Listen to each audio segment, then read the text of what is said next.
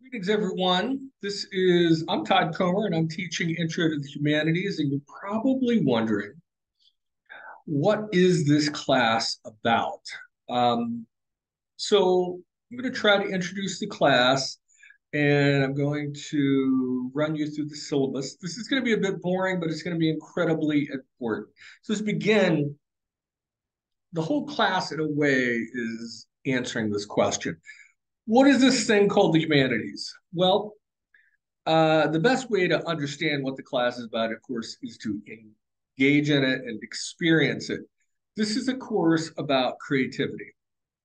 You want to know how your best friend created that song, how Steve Jobs created an Apple computer.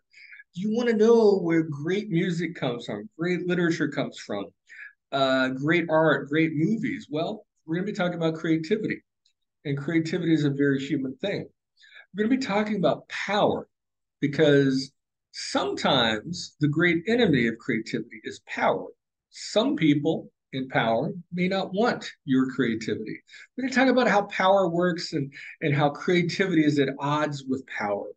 We're going to talk about identity and the nature of the self, how the West in European sense tends to think about individualism and how other places in the world have a very more complicated idea of identity.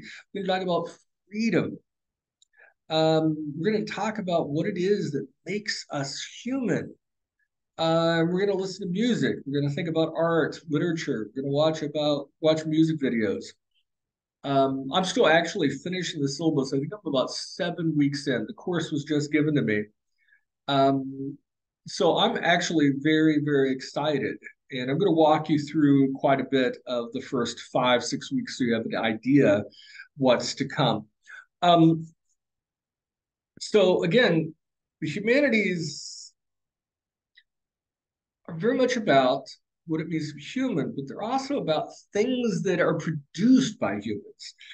So if you like art, literature, music, if you're listening to music nonstop, as I do, well, you're interested in the humanities because the humanities are about the things that humans create culturally.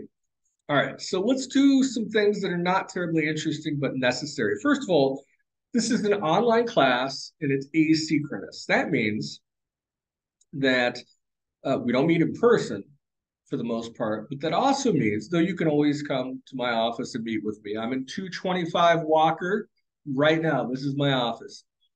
Um, an online class means that almost everything you do is out there on your own. It means that you wake up every morning on your own and you have to log into to the Canvas. You need to check your email.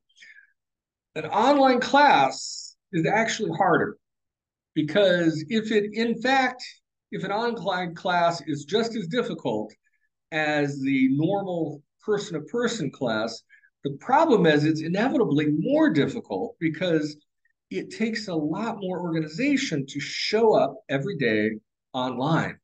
It's far more work to read things, to keep up on things on your own than to come into class 3 days a week. So I need you to realize if you're new to online education, it actually takes a lot of effort and organization. If you don't have an organizational method, get one, right? And we can talk about that, the two of us.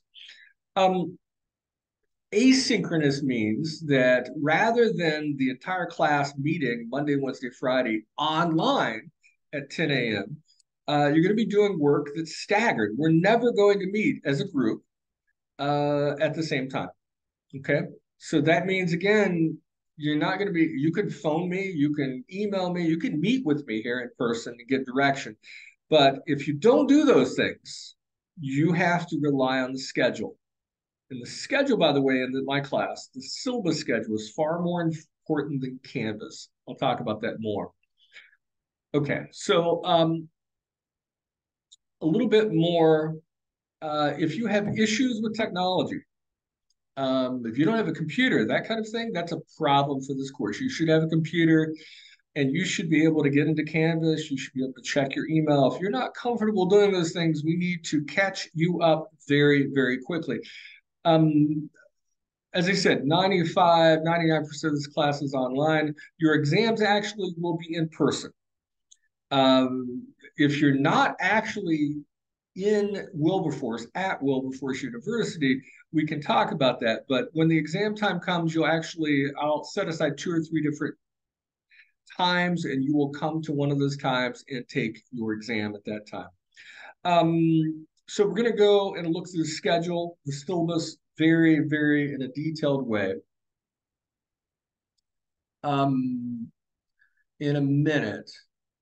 So I'm going to show you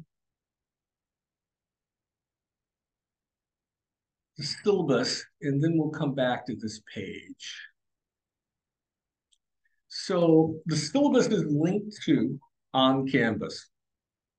Um, so you should be able to access all of this. And I'm going to say this again, the syllabus is important to me. I don't use Canvas. I don't use the modules. I don't use many of the things on Canvas. I don't see any need to because it's all on my syllabus. So I want you to check the syllabus.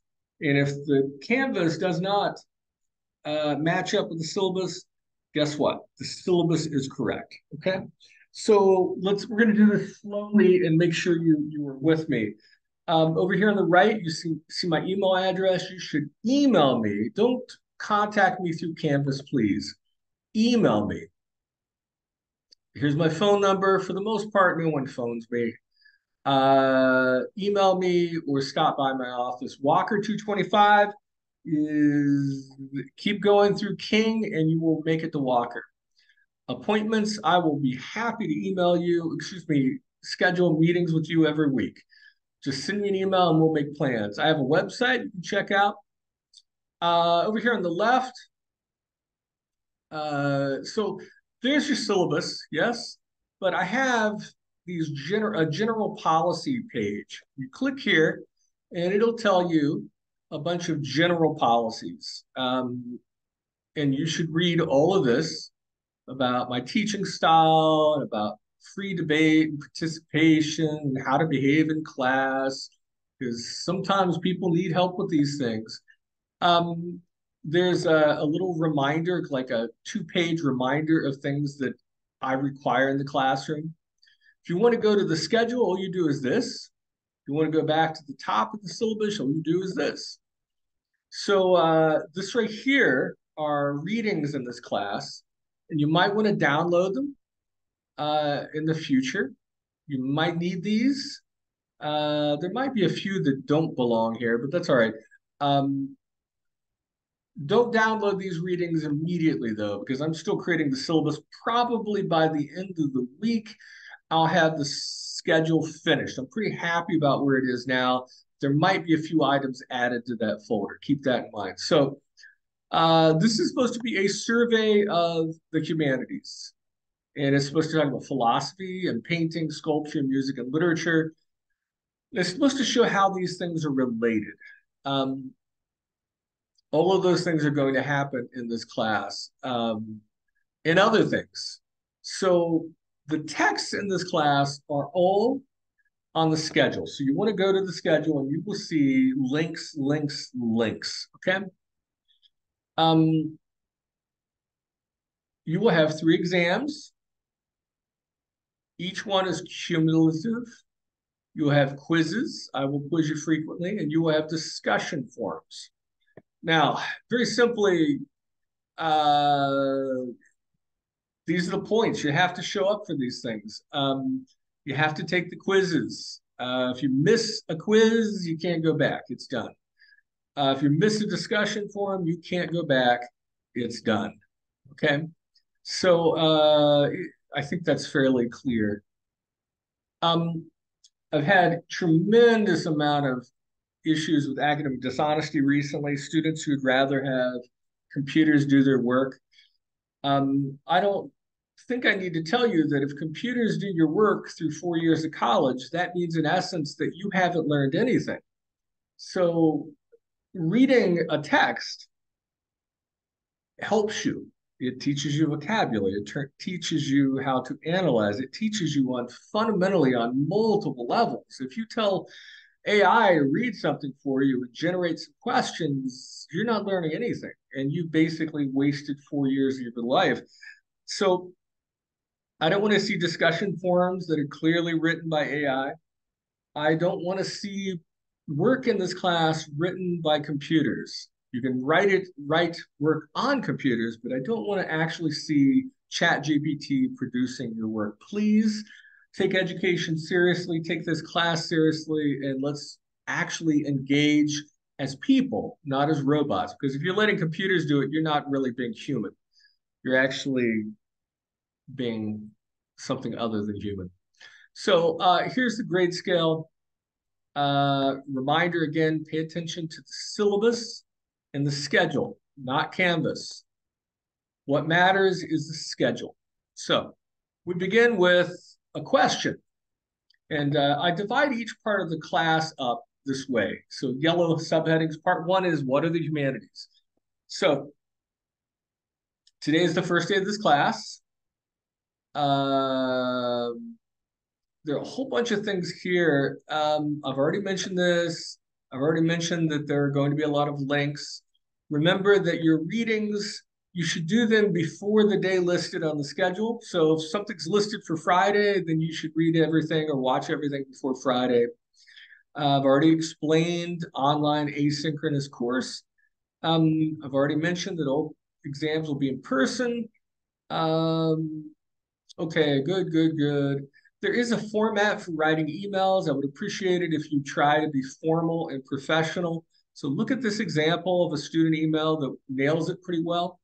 Please try to be formal and professional because basically college, even though it's a lot of fun, is basically preparation for work. And if you can't organize in your life in college, you're going to have trouble after college. If you can't write professional emails in college, well, you might have trouble doing that afterwards. So these are just opening notes. And then I should slow down. Notice it says week one. Each week it will say something like one, and it'll begin with a date. M is short for Monday. And under each day, it'll say read or do or watch. So for today, you should be reading the syllabus. You should read about these tips for being successful. You should read the syllabus part two, which I showed you above, and those first week of the semester reminders, which I showed you above. Now, what I'm doing right now is the introduction to the course, which I will add to the syllabus in the next half hour. You should fill out this questionnaire and let's make that, it'll be due on Wednesday, okay? I'll add a box to Canvas for it. Don't email me with this, just upload it on Canvas. It'll be available sometime in the next 2 days. It also says to read the syllabus and send me an email. Now, this is going to be interesting. If half the class does not send me an email in the next 2 days, again, this should say before the next class. What I've done in this class is I basically made it a Monday, Wednesday, Friday plan. So even though we're not meeting Monday, Wednesday, Friday, I typically group my assignments according to Monday, Wednesday, Friday. So it will be telling how many people actually contact me via email on Wednesday. If half the class does not email me, that's a bad sign, and it tells me people are either not reading the syllabus or not watching my video. So one question by Wednesday. Wednesday, W is for Wednesday. There are some short videos here. Watch these. I might produce frequently I'm going to highlight things that I need to do on my end. So if I'm going to produce a video, this highlighting is reminding me, hey, Todd, don't forget you need to produce something. Now, even though it might not happen that I will feel the need to create a video to kind of talk about these other videos you're watching. It's very possible there will be a quiz. So this highlight reminds me, hey, Todd, on Wednesday, get that quiz ready. Now, a lot of the readings I've already told you are in a folder. Wait until the end of the week. to download those readings. On Thursday before midnight, by Thursday before midnight, I want you to go to our Canvas discussion forum, which I will create in the next couple days, and I want you to introduce yourself. Now, that's pretty clear, right? So these are like to help you learning. You guys should be highlighting. If you're reading a PDF, you should learn how to highlight and make notes in it. So that's to help you out. Friday, you've got your first big reading. And it's under during, it's alphabetical. Last name is during. So you'll go here, you'll look for during, and there it is. What were the humanities anyway? You'll print that out and you will read it. Okay. And I will produce some kind of presentation related to uh, Simon During's essay, and that'll be on Friday as well. Okay.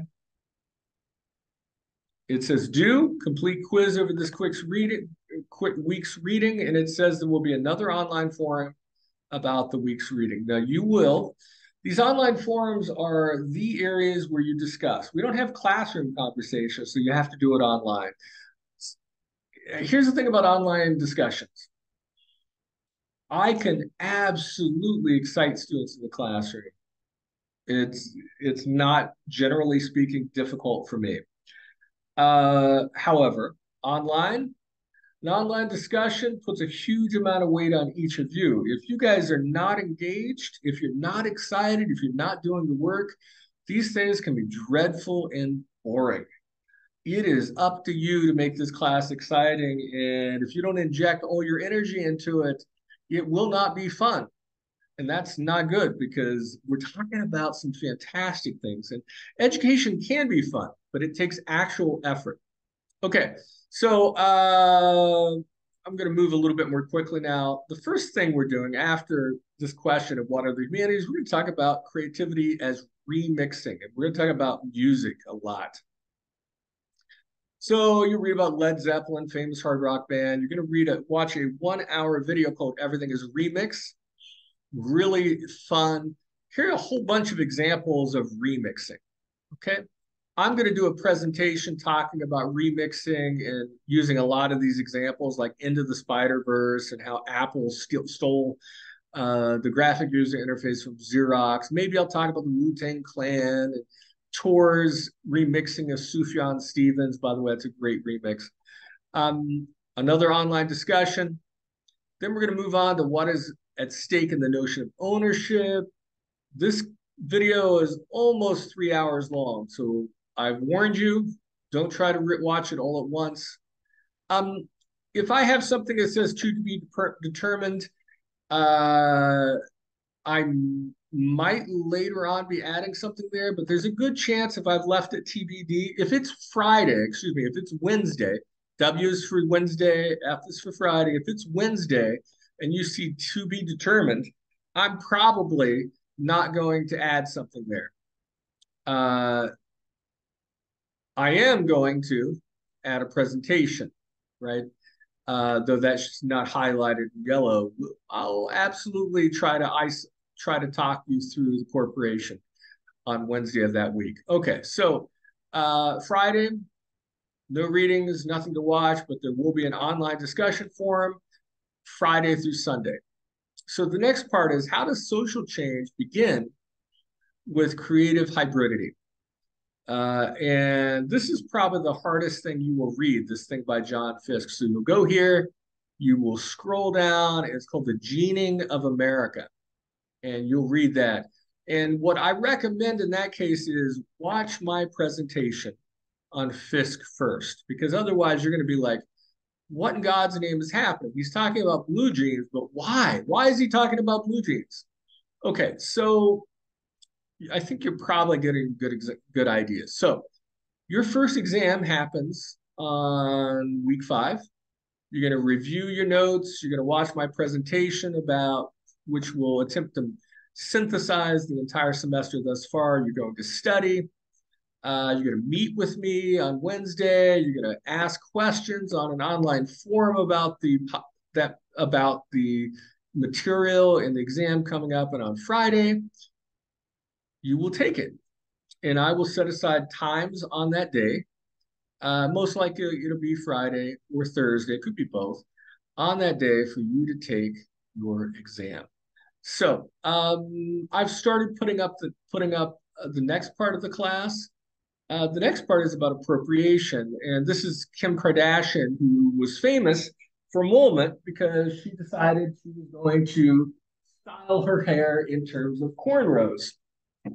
And that was a bit upsetting for a lot of African Americans because here's this woman essentially, arguably, allegedly stealing from African American culture. So the next part of this class is going to be about appropriation or appreciation. And we're going to talk about that issue and ownership and so on. I think if we scroll down a whole bunch of examples of right here, a whole bunch of examples of somewhat recent examples of appropriation. Um, the song Hakuna Matata, is that it? I think it is in The Lion King. It has been apparently copyrighted by Disney, but that's actually a indigenous African, it might be Swahili phrase. So here you have Walt Disney and company copywriting a phrase out of another culture or otherwise appropriating it. So we still have not, there's going to be another week or two about appropriation and copyright issues, those sorts of things. Eventually, there's going to be more about uh, identity at the end of the semester. Um, might try to throw in a movie. I'm thinking about the Black Panther movie, which I thought was fantastic. Anyway, that gives you an idea of how the class is going to run. Um, what I would do if I were you is hopefully you're taking notes during the presentations, including this one. What I would do if I were you is look at the syllabus slowly, read it, follow the directions, and tell me if you don't understand how this is put together. Again, the syllabus gives you the information you need. Begin with the syllabus. Don't rely on Canvas, okay? This is a brand new class, and unfortunately, I was given it recently. So all the material for this class has not been created. So I'm going to be creating things as we go, and you'll see that. It'll be Wednesday, and you'll say, "All right, I'm looking at the syllabus, but there's still clearly a presentation that Todd needs to put online." Normally, what will happen is by 2 or 3 in the afternoon, everything for a particular day will be online, and then you can tackle those things. Um, okay. Read the syllabus, send me questions, do exactly what the syllabus asks you to do. Let's go down here again. These are little opening notes, right? It tells you to read things, right? Do all those things. It tells you to watch something, which is what you're doing right now. It tells you to do these things. All right. So this is pretty clear directions, I hope. All right, back here. So here's the thing. I'm available and I'm here for you. I've already told you online education is difficult. I think that it's too abstract. I think people learn better in person, but you chose this. So I want you to know I'm here. You can meet with me every week if you want. You have any problems, I am here for you. But if you don't contact me, I just assume you're fantastic and you're doing fine. If you don't say, Todd, I'm confused by the syllabus, I can't help you. If you don't say, Todd, I don't understand what John Fiske and the gening of America is trying to say, can't help you. You have to communicate to me. And I'm always going to be here 5 days a week. I will be in my office and or checking email and working. All right. I simply need you to communicate if you need help. Okay. I get paid to help you. Remember that. And more importantly, I love meeting with people. I love talking with people. So I think that's enough for today.